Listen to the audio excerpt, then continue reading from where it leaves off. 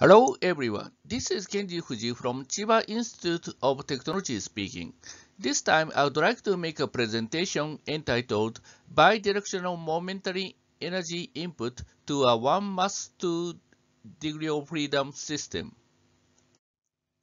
The topic I would like to talk about is the seismic intensity parameter related to inelastic peak response of the structure.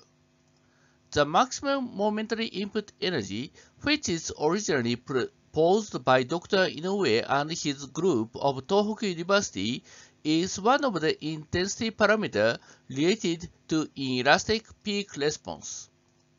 How to extend the momentary input energy to bidirectional horizontal excitation? This is what I would like to discuss about. So, this presentation extends to the definition of the momentary input energy to bidirectional ground motion and formulates its time-varying function using a Fourier series. This is an illustration of an isotropic one-mass two-degree of freedom model. The viscous damping coefficient and stiffness in x and y directions are assumed to be equal. This model is subjected to horizontal bidirectional ground accelerations. Here shows the linear relationship of restoring force and displacement. The potential energy is defined as the area of red-painted triangle. In this study, the bidirectional momentary input energy is defined as follows. Here shows an example of the response of the model. This is a displacement orbit. The red curve in the orbit is a half cycle of structural response. In this study, the beginning and ending of a half cycle of structural response is defined as the time at the local maximum of potential energy. The bidirectional momentary energy input is calculated from this equation as the energy input during a half cycle.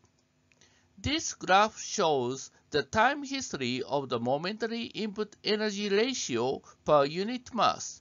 The area of the red painted rectangular represents the maximum momentary input energy. Next, I would like to explain the time-varying function of energy input. Following the previous study about the unidirectional excitation, the time-varying function of momentary input energy is expressed in form of Fourier series. Here is the coefficients of the time-varying function.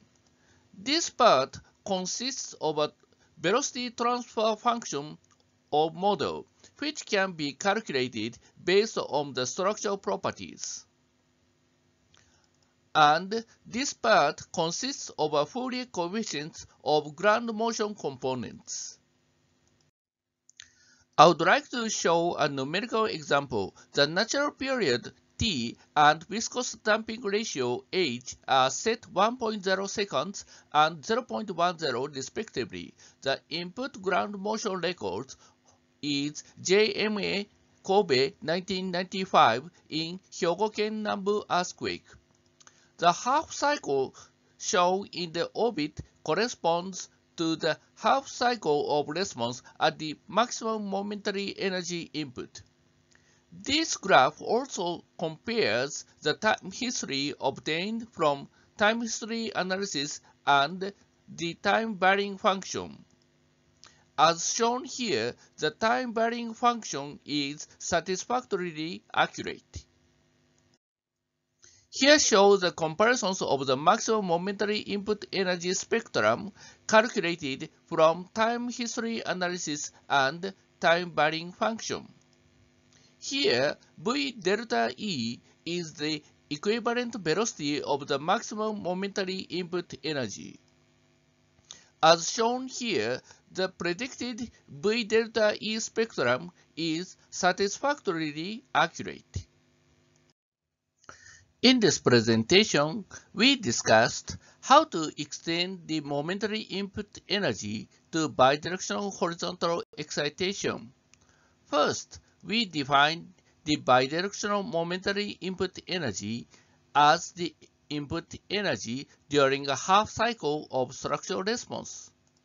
For this purpose, we define a half cycle of structural response according to the local maximum of potential energy. Next, we formulate the time-varying function using Fourier series. This function is satisfactorily accurate to predict the V delta E spectrum. This is the end of my presentation. Thank you very much.